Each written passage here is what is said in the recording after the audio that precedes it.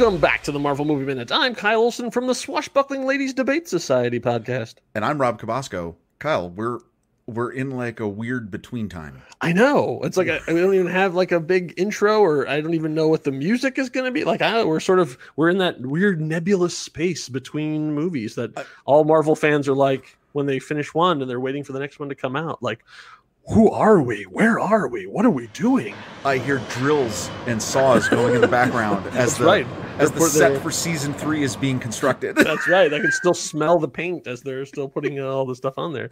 I can hear birds flapping around. I wonder what that's about.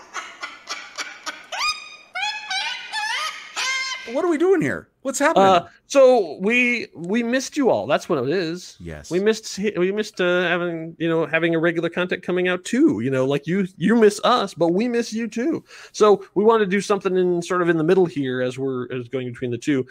So what I kind of wanted to do is do a deep dive into sort of the comic lore itself to get you ready. So we're going to talk a little bit about stuff, but this is sort of like also a homework assignment. We're going to talk about the comics themselves, like a new reader's guide to Iron Man 2. Like here's all the pieces that were from the original comic books that are going to lead up to Iron Man 2. So if you wanted to be like super informed, because if you're like me, a geek, you love this stuff on a very, very deep level. And so you want to know every possible thing you can before you go into something like that. Also, it might be a way just to see like, what is Black Widow like when she first shows up? What is Whiplash like when he first shows up? Before we actually see these cinematic versions of them, you can go back and sometimes way back to their original comic roots and see how they originally were, as opposed to how they're going to appear in the film that we're going to be discussing in scrupulous detail in the near future. Consider this your comic primer to season 3. Exactly. So we're going to go through some of the comics in their first appearances. We're not going to do like full reviews and stuff too. It's more like, here's what it is, here's what it's like, and then go out and read it for yourself. Like we're not going to do a full description of every single thing that happens in there, because I don't want to rob you of the enjoyment of discovering these comics for yourself. So the first question, of course, has to be, well, how the heck am I going to read these things? I'm not a comic book collector. I've never been to a comic store in my life. What do I do? Well, then you're in the right spot, because I'm going to tell you. Let's start from, I would really like to read these things and I have no money. Great. You still can, because there's a wonderful thing that our friend Benjamin Franklin invented called the library. But it's pandemic times. I can't go to the library. Don't worry. We got you covered. There's a great service, several services, I should say, that are out there that can allow you to check out digital content from the luxury of your own home. So there's 2 different services that have this. There's one is called Hoopla and one is called Overdrive. Now I'm going to just use the terms interchangeably because I don't know which one of them will be at your local library. But because here in Greater Phoenix, we have one that is for like our county library uses one, and the Phoenix library uses a different one. So I sort of have to go back and forth between the 2 of them. But with your library card, you are entitled to this as well. So you can sign up for a Hoopla Overdrive account, and it is free. So the nice thing about this is it's just like checking out a book. It also goes into the record, in terms of like a comic book. So when you check it out, then they get a little thing that says like, oh, people are interested in this thing. Maybe we should get more of this thing for this library. And that helps everybody. You can sign up for this, and this will download onto any device you have. If you're looking at stuff on your computer, you can do it there. You can do it on your phone. You can do it on an iPad, a Galaxy Tab, not an Apple Watch. I don't know. Apple Watch, probably not. Probably not. Okay, those screens aren't big enough, quite enough. I don't think for the comic book panel. iPod Touch. That's right. I believe even Kindles, can do a lot of these. Some of them, yes. So wherever you are, that's where you can access these things. Now, if you're saying like, okay, that's nice and stuff, but I don't like borrowing things. I like to own things. And it's like, okay, so then the next tier up, then you can go to a little place called Comixology.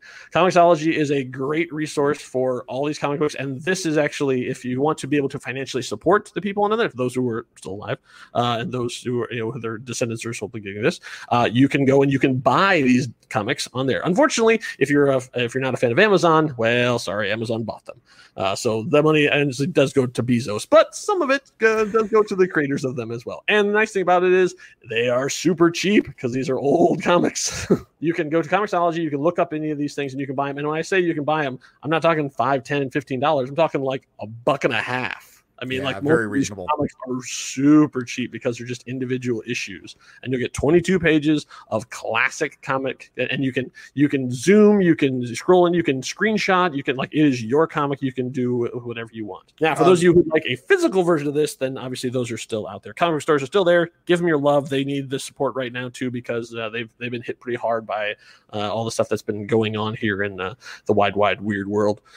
So you can go and buy these comics, but I sort of have moved away from physical comics just because I don't have that much space in my house. So I'm in the digital space. But hey, if you want to go get these, great. Give them your love. Give them your support. They're out there as well. If you really like the feel of paper in your hand, which I can totally understand. Can I just add, you were the one who turned me on to Comixology. Mm-hmm. And for those of you who are listening to this just on the bus or whatever, it's comics, COMIX, correct, OLOGY.com. Yeah. Now, I used to have I had the Marvel app, and I used to buy Marvel comics on my iPad from that. And that no longer really exists. You can transfer that library over to Comixology. Comixology is the monolith now for digital comics. Yeah, they've taken all the stuff from, if you bought digital comics on Amazon on the Kindle store, and you bought comics on Comixology, and you bought comics on marvelcomics.com, all those are now one library. You just have to link them together, kind of like Movies Anywhere, just like Comics Anywhere. And I got to tell you, it's not perfect, but they have made it fairly easily to combine the accounts, so you don't have to worry. It's not going to have you're not going to have to maintain 3 different accounts. It'll just be under your Amazon account. Yep. So they've done a nice job on that.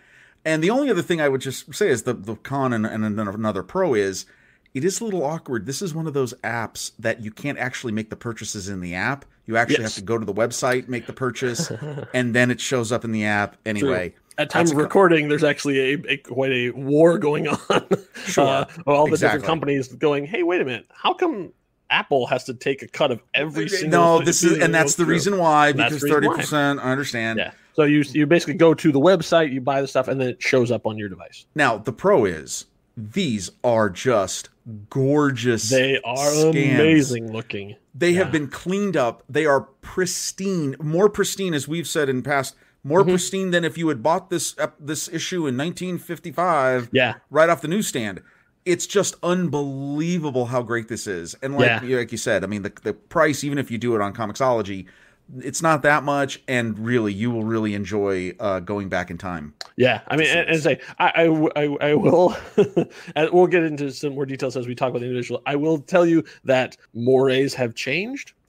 Society is more evolved than it was in fiction, so I will not. In some ways, in other ways. I mean, the on the high level, there is the we're fighting the commies, and it's like okay, yeah, that was a big thing at the time and so too. But then as they get into their depiction of women, as they get a depiction of minorities, things get a little dicier. Now, the comics I'm going to recommend to you don't really get that bad, but they got some issues. Beware. These issues have issues. Right. You could have been standing next to the press as these were rolling off the line, and they would not look as good as they do in these things. So whoever is doing the digital versions of these, the scans, the coloration and stuff too, are doing a primo job.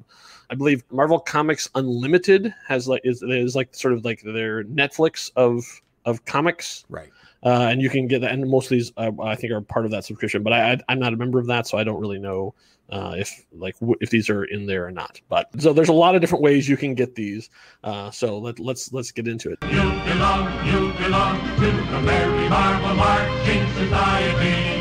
March along. Well, the first one we're going to talk about is Tales of Suspense number 46. Back in the early times of Marvel Comics, they didn't really think of the characters as being able to support their own thing. Like you had Fantastic Four comics, you had Superman and Batman over at the Distinguished competition, but Marvel Comics this is in the early 60s and stuff, was still making a name for itself. So even Spider-Man didn't have a Spider-Man comic. They were all part of something else, because you'd sort of like be checking in on what was going on in the universe, because there's different stories going on.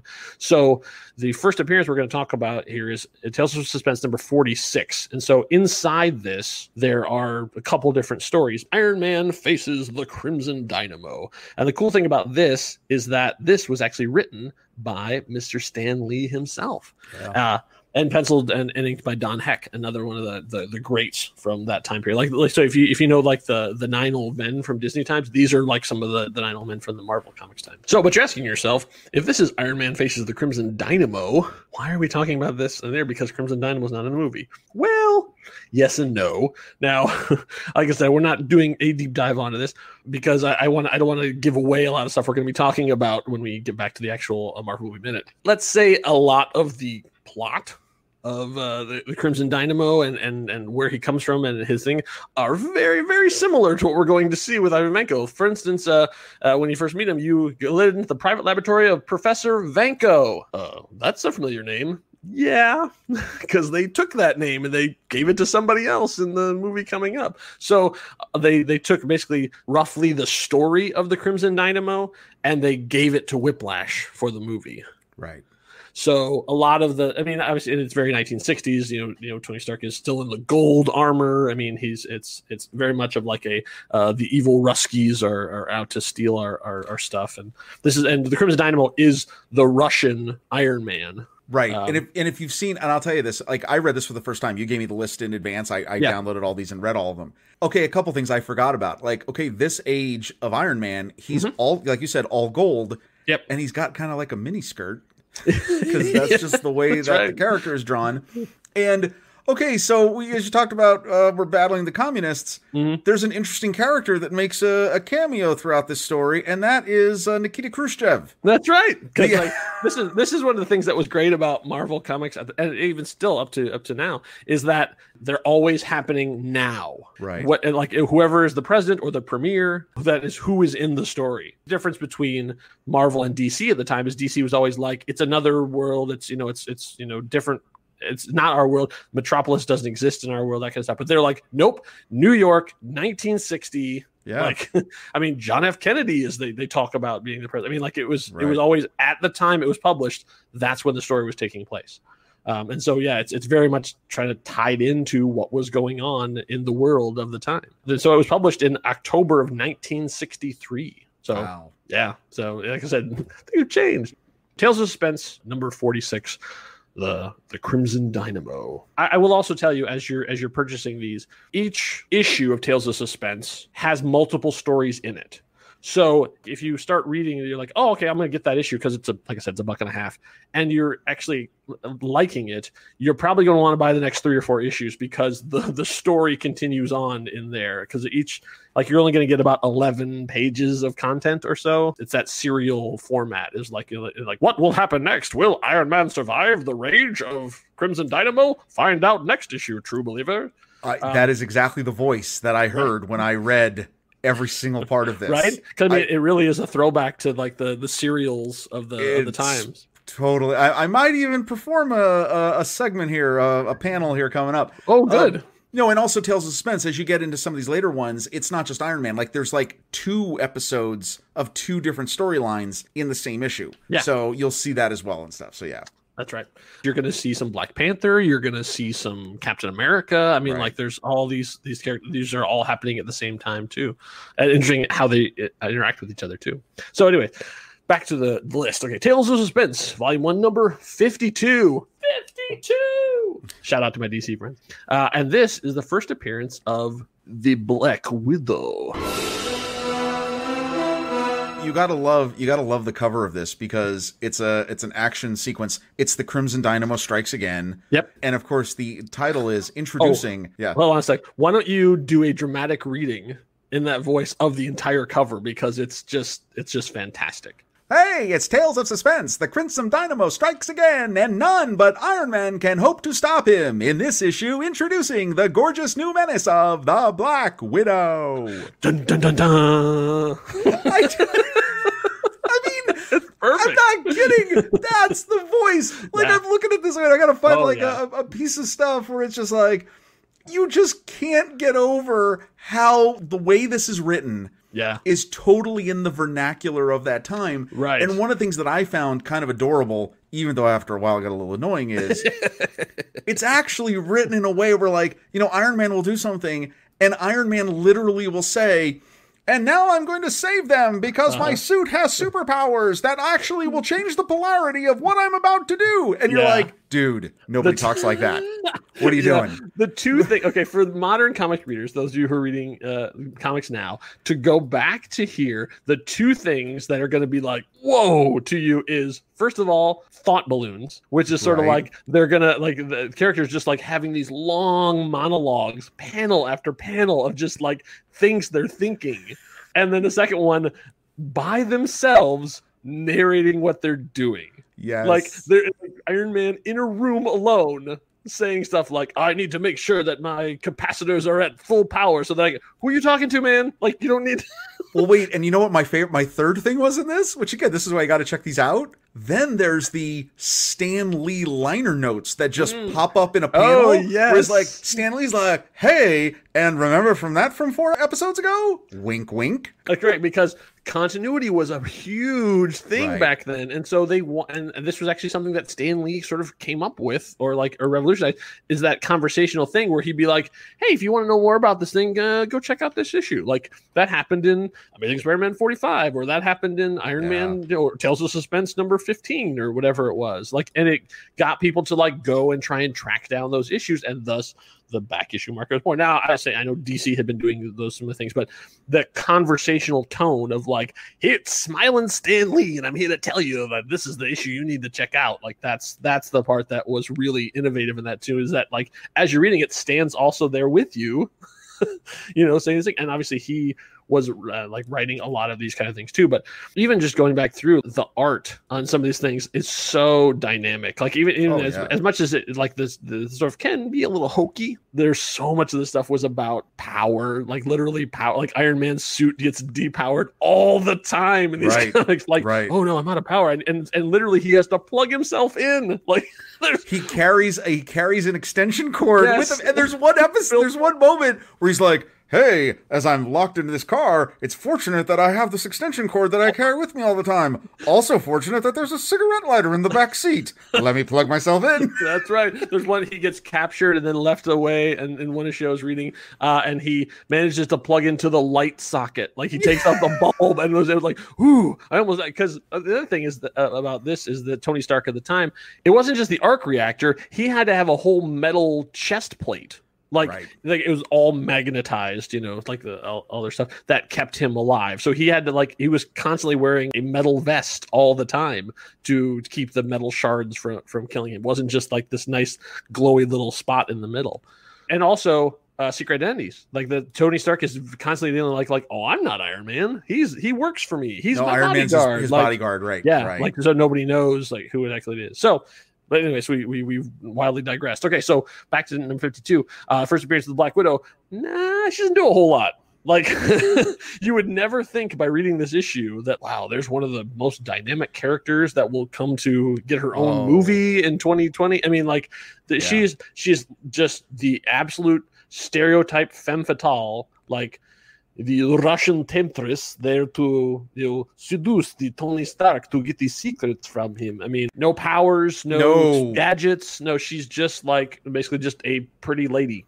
And she's dressed in the same green, sort of looks like a formal cocktail dress. Not even like with the red symbol or anything. Like there's no spider stuff to her at all. And a couple other things to note is that, well, she has a sidekick. That's true. So that's totally interesting. Who's basically just well, he's kind of like their version of Bane. I mean, he's just a muscle. Now, another thing to notice, we talked about Iron Man from this one. Already by 52, Iron Man's suit had become now the two-color red and gold that we're normally used to seeing and stuff, with obviously some changes again from this period. Yeah, that's the thing that's interesting about like Superman, like had his look and very very small changes. Batman, I guess, the same kind of way, but like Iron Man, constantly changing. Yeah. Like the one of the consistent things of Iron Man is that he's different every single time, and we're going to see that in the MCU too, because obviously we saw his first 3 suits in Iron Man 1, and there'll be more suits here in Iron Man 2, and on and on and on and on and on. So yeah, one of the things that was interesting is that every time sort of a new artist would take over, they wanted to do their redesign of the armor, which was not common in comics, because Captain America basically looks like Captain America. Like, right. Even like, you look at the Captain America comic from now, and you look at a Captain America comic from his debut, not that much different. I mean, he's had some stuff over the years where he's disappeared and he's changed his stuff, but that, like Fantastic Four, there's a Spider-Man, there's like certain suits that just stay, and Iron Man is not one of the ones that just stay consistent. Oh yes, now it's time to talk about Whiplash. So we get to Tales of Suspense number 97. Yeah, so this is an interesting one. Now we've moved into 1968. Stanley is still writing anymore, but now Gene Colan is penciling it. Gene Colan is one of my all-time favorite Golden Age. He just passed away a couple of years ago, and it was a big loss to all because he was drawing right up until the end. His work is just amazing. Like, if you go and just Google his stuff, you look at some of the comic panels, you're like, okay, but like if you see before they put the inks and the colors and stuff on there, like his actual just line drawings are so intricate and gorgeous. Yeah, it was something. So what was your impression when you first met Whiplash? You're expecting big Russian guy with tattoos and stuff too, and that's not exactly what this Whiplash is like. No, this Whiplash is just a large dude, and he's like the third member of the Wonder Twins. Wonder Twin powers, activate! With a whip, dude. Like, what is that? Let me tell you.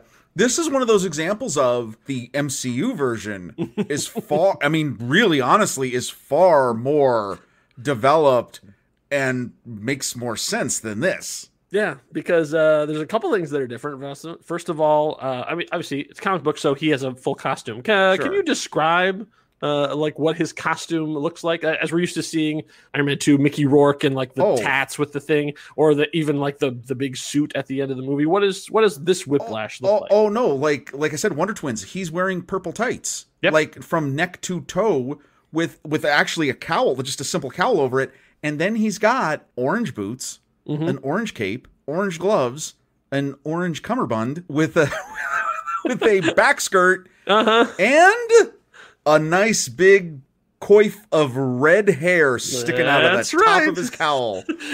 and also not Russian. No. He is Italian American, and he works for the mob. Yeah, what? Because he's got a boss. That's the big. There's no reveal in this issue. That's right. His boss is the leader of the Magia. Magia was the mafia. Leave the gun. Take the cannoli.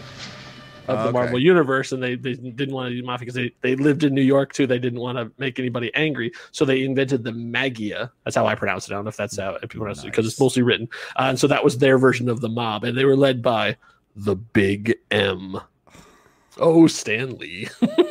That's amazing. Yeah, and so Whiplash is just a schmo. Like he's just like an enforcer. He's just a guy. Like, if you decide to get this, and I highly recommend it, because it actually is it's a pretty good issue. Like, it's very entertaining. This and the next two, yes, absolutely. And, like, Iron Man is on his back the whole. I mean, like, he is really like struggling through this whole thing. Like, he's really having a hard time with this too. But Whiplash doesn't do anything in this issue. Like, he shows up and it's like, there's Whiplash, and yes, he has a whip. That's pretty much it. He doesn't actually fight Iron Man until the next issue. So make sure you pick up 98 and probably 99, because the fight continues on. He really is just a mob enforcer. So the one thing to add to on this is now, when you look at the images of this this mysterious character, it's in the shadows. You kind of can tell that he's not human, or at least doesn't appear to be human. So I thought that was interesting. And the other big thing, foreshadowing a later movie in the MCU, we are meeting a member of the Stark family of a name that will become familiar to fans of the MCU, which is his cousin, right?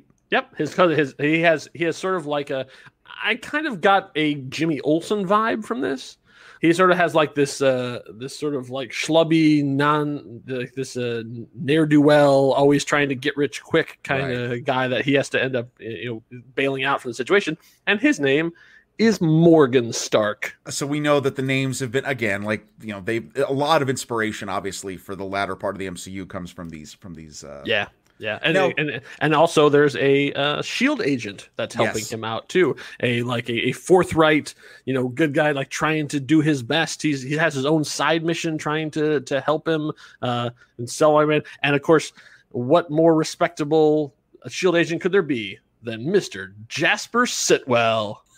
What now? What's the character's deal there?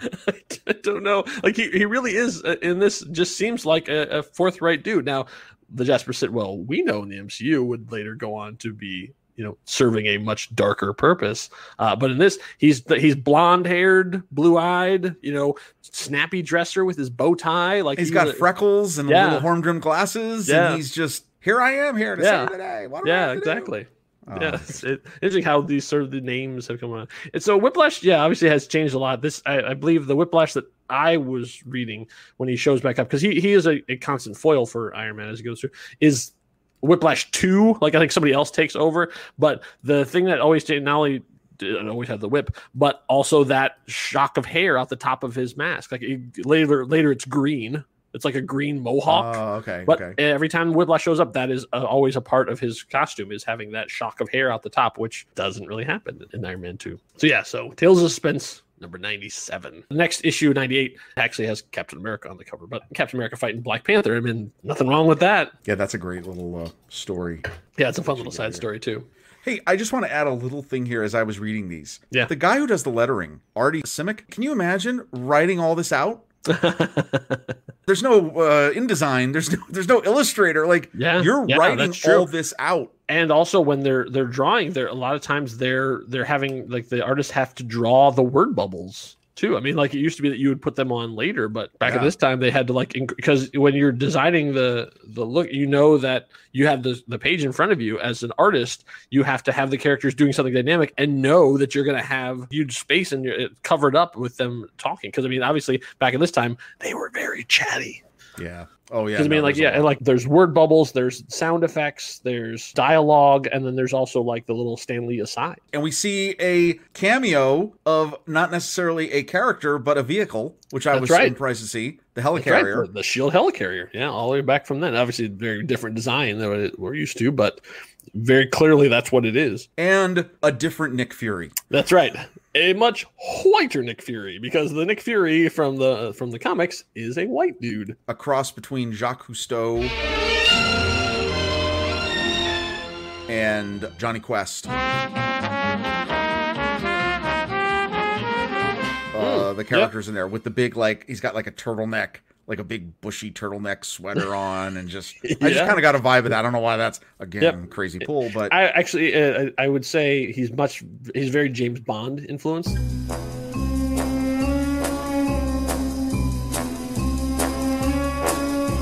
I say at this point. Oh yeah, sure. He really is the James Bond of the MCU. And then just ridiculousn's. There's a thing in here with all the girlfriends. All the girlfriends show up. Oh yeah, exactly. All the girlfriends. So Tony Stark apparently has like multiple girlfriends, and they're all apparently cool with it. Which, hey, swinging 60s, baby. Yeah, baby, yeah. Well, I mean, there's a line. I gotta just say, there's a line here where they all show up. The Shield guy is all, of course, like, "What are you doing?"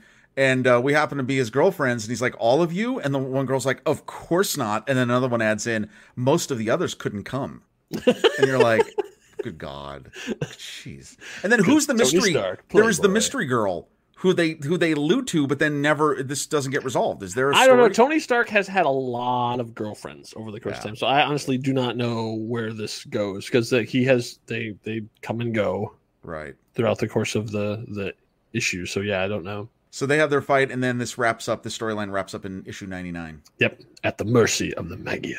I want to say it's Magia. Magia? I don't know. It's like I say, I've seen it written 1,000 times, but I've never heard it spoken out loud. So I'm just taking a shot. Okay, so really funny thing I did notice in this, though, when I was reading these. Yeah. Did you notice the Iron Man suit changes during the course of this story?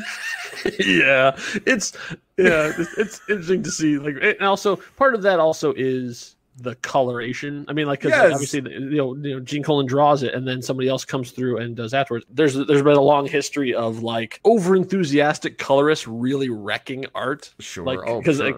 not understanding what something was, and like suddenly somebody's arm or leg changes color because they assume it's from a different person. Like they didn't understand. Any one of us who grew up with paint by numbers, and you messed up, and then later on you realize, oh, I messed up. No, yeah. You know what happened. This is pretty good. They have a good battle. We have this great sequence that just made me laugh about Sitwell is getting into his fast car, and he's having that whole like inner dialogue that you're talking about that we talked about earlier. Yeah. I mean, this just cracked me up because he's literally in the car and he's like, now is the time when my cool appraisal of the situation must be most astute. Now is the time when, and he gets interrupted. He's like having this conversation and Fury comes on and he's like, yeah, now's the time when you'd better answer the communications Sitwell. Like, I think we take this for granted when you think about the transformation that these storylines take in the movie. Yeah. Because of great acting, because of great storytelling, you get to tell all those things without saying a word. So I think that's all. So as we're going through, I realized I had also pulled out a couple of things too. This is what I love about Stan Lee. So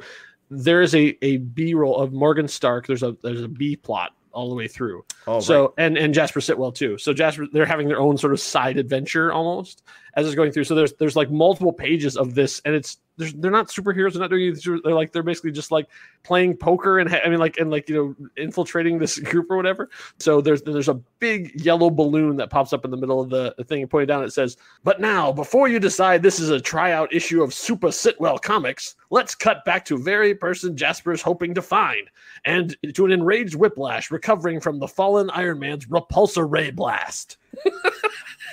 Like even in 1968, he was playing with the form. Like he was, Stan was right there with you. Like even though he's the one who wrote all that stuff, he's also the one being like, is it like, okay, when I saw that, I'm glad you pointed that out. Because I kind of laughed because I was like, it's almost like, as they're doing this, they're like, they get to like halfway on the page and he's like, oh, wow, we really spent a lot of time on this. Uh-huh. We better tell the audience, hey, look, we know. That's pretty great. This is totally where it's so great that we'd really encourage you to check this out. Because I tell you will definitely get $1.50 worth of entertainment out of it. Oh, I guarantee. Completely. No, this is really great to see. So at the end of that, we have when Black Widow she's leaving. I found another panel I had pulled too. It says, "Yet what of the beautiful, dangerously irresistible Black Widow? She is still at large on some fog-filled street in some crowded city, lonely, abandoned, always hiding. Her constant companion, fear." Jeez.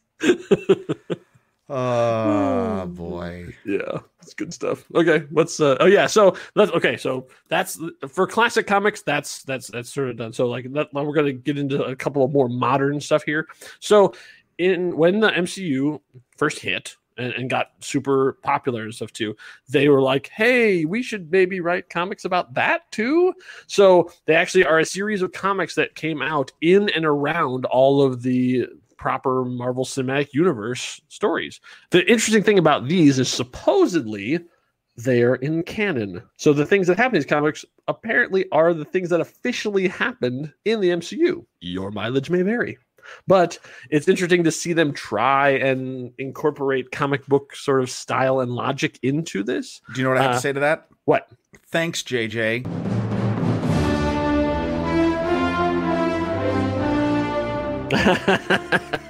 Because I think this became a thing when JJ started doing when he rebooted Star Trek. And they had the whole countdown, and there was a whole bunch of comics that were absolutely in canon, and they were to tell you to set up the movie. That's the vibe I got when I read these.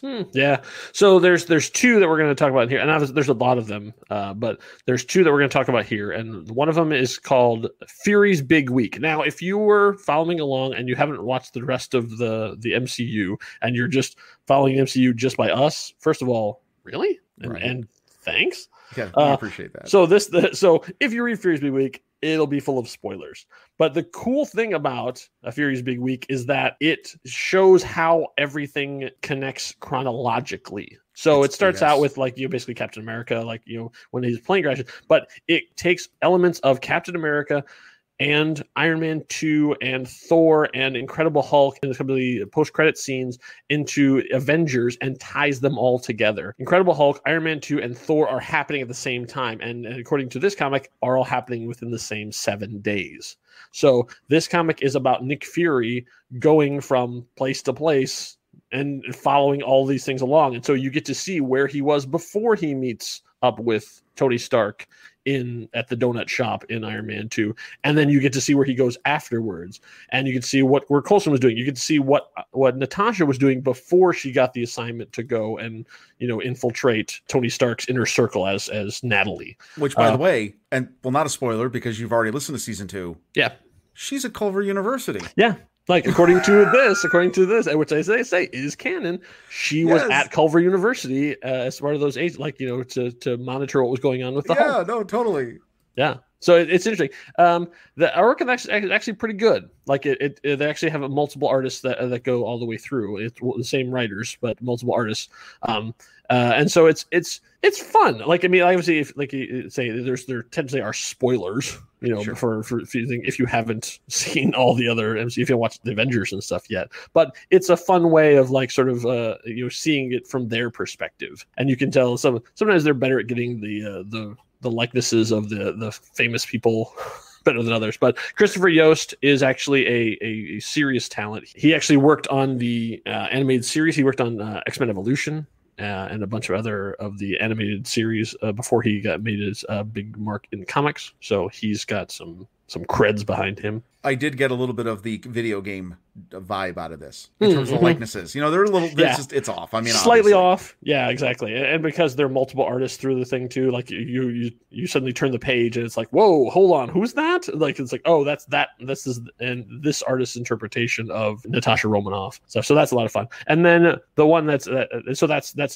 Fury. I think it's called, the official title, I believe, is Marvel's Avengers Prelude, Fury's Big Week. But if you just look for Fury's Big Week, you'll find it. This is a collection of, I think, 6 or 8 sort of smaller comics. So this is back a couple of bucks. It's actually 8 episodes. It is 8 episodes. Okay, yeah. But I'll tell you something. It's worth it because I enjoyed this. Again, I had not read this before. Yeah, I loved all the little things that it filled in. Like, how did this person get here at the beginning of this movie? Again, this is all kind of like up until the Avengers, the first Avengers movie, which is what it leads into. And you just really enjoy it. Like, it does. It answers a lot of questions. By the way, for those of you who are fans of season 2, the Abomination is in it, and he is green. Might I just add? So, and it is just. Oh, and it's funny. The I think what you really get at this, if you're a Black Widow fan, this makes Black Widow into a truly Forrest Gump character. For the first phase of the MCU. That's right. Yeah, she's was everywhere. Like, it's really actually kind of funny. And changes her hairstyle and pretty much every time you see her. Oh, yeah. And if you have listened to us talk about General Ross, definitely provides more understanding of General Ross. Yeah, and how it ties in with S.H.I.E.L.D. and all that stuff. So, yeah, that's a fun read. Yeah, because apparently, like, she was the one that found Stearns after his accident. And, right. Yeah. So definitely check that that's out. a good one. And then I think next in this sort of series is they actually did a prelude comic that was supposed to be in canon, right, leading you up to the events of Iron Man 2. So essentially what this episode is doing, getting you ready for Iron Man 2. Right. And so that was called Iron Man 2 Public Identity. And the cool thing about this is it was written by 2 guys, Joe Casey, who is a serious comic talent who has written thousands of issues of stuff, and Justin Theroux. Now that name will be important to you because he is the screenwriter of Iron Man 2, the sole credited screenwriter of Iron Man 2. So the 2 of them together wrote this prelude. Now, I would say this comic is more interesting than good. So I would agree. There are 3 issues of this because I believe this had to be written and drawn before the movie was done. The likenesses are wildly inaccurate. Oh yeah, totally. So it's sort of like it's bridging the gap between Iron Man and Iron Man 2 about what happened in the middle and sort of adding more action and adventure. And we see Jarvis is actually a person, I believe, they go there because they do a flashback to Howard. We see General Ross. I mean, like there's Coulson's in it. I mean, like it's all the sort of the elements, and yeah, it's an interesting read. Like I say, I wouldn't put in and go like, oh man, this was so fantastic. I loved it. It's like it was a comic that happened, and people got paid to draw and write it. And, now it's okay. It is. Again, because I like this movie so much, it made me happy because I was like, oh, I can kind of see now what some of the motivations are of like Rhodey. You'll understand more about his Iron Man and Tony's sort of standoffishness with the Senator who will appear and we'll talk about in Iron Man 2. Yeah. That is explained, obviously, given a lot more understanding of what's going on in that relationship and why there's animosity. Yeah, and Justin Hammer looks nothing like Sam Rockwell. No, totally not. Multiple times you have to look, and Don Cheadle and does not look like Don Cheadle. Yeah, I mean, so at this point, I don't know if they were even allowed to, because there's a whole weird likeness rights thing. They just had to be like, he's Tony Stark, so just put a guy and then put a mustache and goatee on him, and now he's Tony Stark. Yeah, I don't know, but it's like I said, it's interesting in terms of like if you really want to see like the whole story. But I say I would much rather you if you have a limited budget, go back into some of the classic ones and buy some more of those. If you really want to, you'll enjoy yourself as you're talking in your 1950s radio announcer voice. Yeah, exactly. Hey, true believers. So then, obviously, the last one that we're going to talk about for this is probably the one that's the most directly relevant to the movie, and that is, of course, Iron Man: Demon in a Bottle. So Demon in a Bottle was a story arc that went over, let's see, I think it's 8 issues. Yeah, published, let's say from issue 120 to 128. This was published in 1979. So obviously now we're into Iron Man is fully on in his own comic, and obviously had already by this point had 120 issues. So that's one a month. So he'd been going for quite a while by this point. Written by David Michelin and Bob Layton, and illustrated by the great John Romita Jr. John Romita Jr. is another one of those in the pantheon of amazing. His father, actually, John Romita, was a great artist as well, and John Romita Jr. still out there, still doing fantastic stuff. He was one of the first comic artists I ever met, and I was actually too intimidated to talk to him. So I just stood there like an idiot as he drew the sketch for me. Stood dead silent, like, thank you, sir. And I was a grown man. So that's how much his art has sort of meant to me. So say probably the most famous storyline of Iron Man. Like this is when people look at, this is the one, like Batman has a bunch of famous ones, but Iron Man doesn't have a lot of great story arcs that people know. And this is one of the few ones. And Justin Hammer first shows up in this. I mean, like there's a lot of stuff going on. Namor is a big deal. Namor's fascinating to me because Namor is one of those characters that was a gigantic comic book character that was beloved and has never really translated well to any other medium. He was one of like up there in the Marvel pantheon of like, I keep saying that word, I don't know why that keeps coming up. So like you had Captain America and Spider-Man and Iron Man and Namor and Silver Surfer, like they were all up there as major characters. He has never really done well outside of a comic book. He's still around. He's still a major character. He doesn't have his own book right now, but he's still a major force inside of the Marvel comic universe. But like, boy, him showing up in an issue was a big deal. Like, oh man, Namor, and like, right. But in every comic, every video game, even a cartoon, like he never. People just go, just like an Aquaman thing. I was like, yeah, but he's not really. But yeah, so the first couple of issues of this are Namor and Iron Man, sort of course, in the classic Marvel tradition of like, we're both heroes, we disagree about something, let's fight.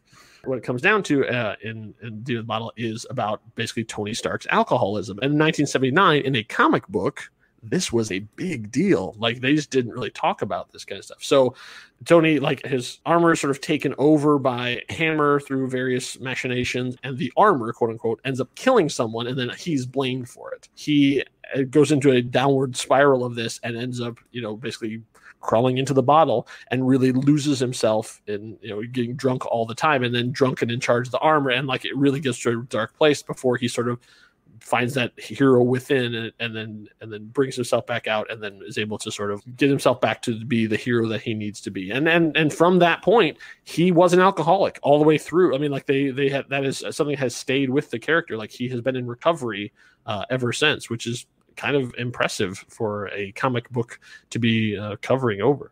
And Whiplash actually shows up in the course of these things as well, still wearing his purple and orange ensemble. I will warn you, for those of you who are of more sensitive nature, they reboot his origin in this.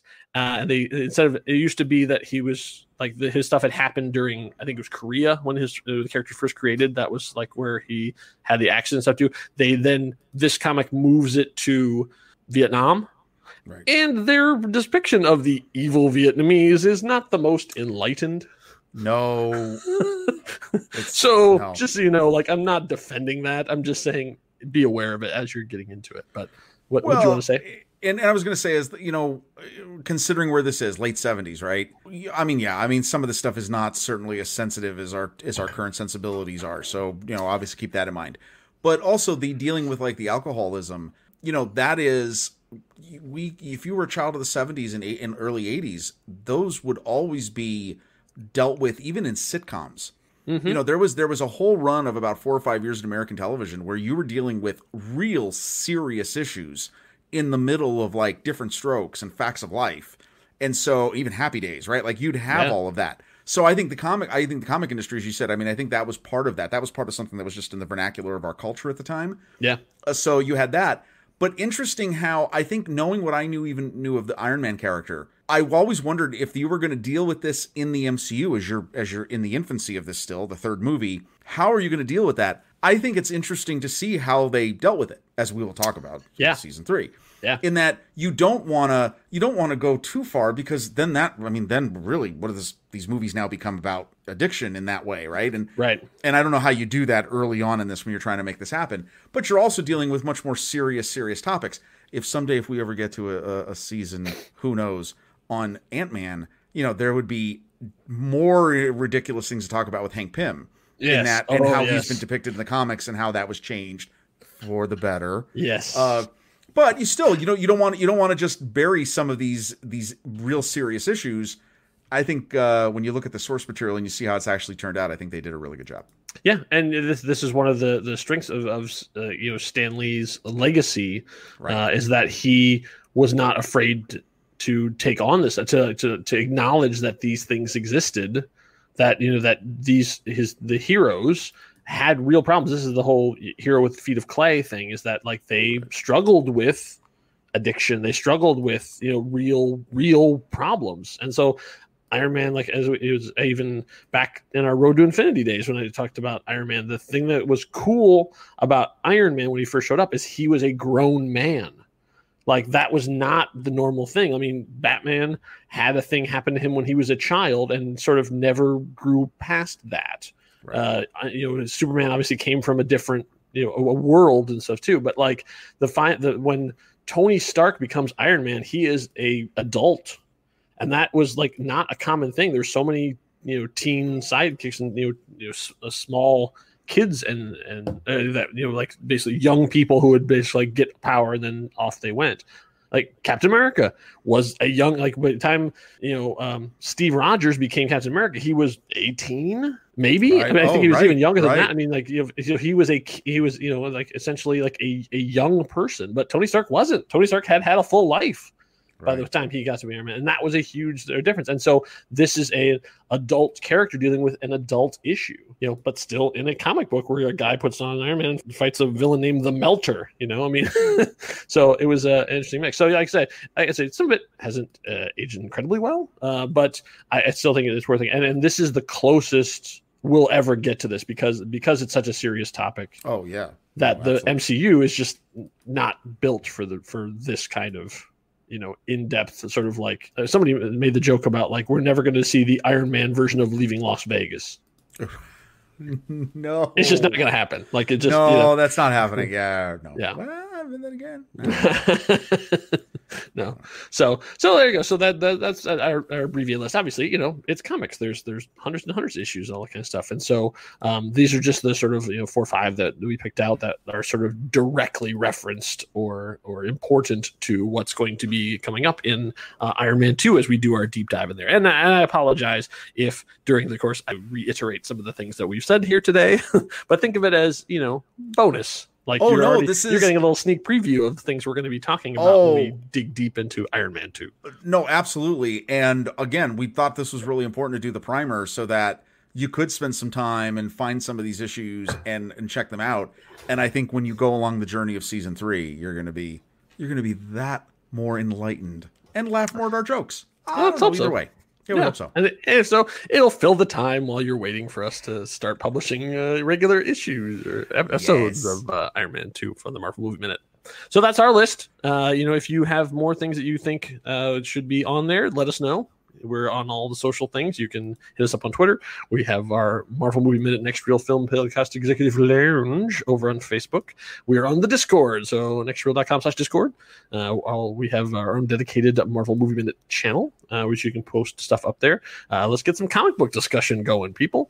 Can't just all be about movies, right? We'll be back here in a short time to talk about Iron Man 2 when we start doing our regular issues. So hopefully this was a nice way to bide the time while you're waiting for those things to start.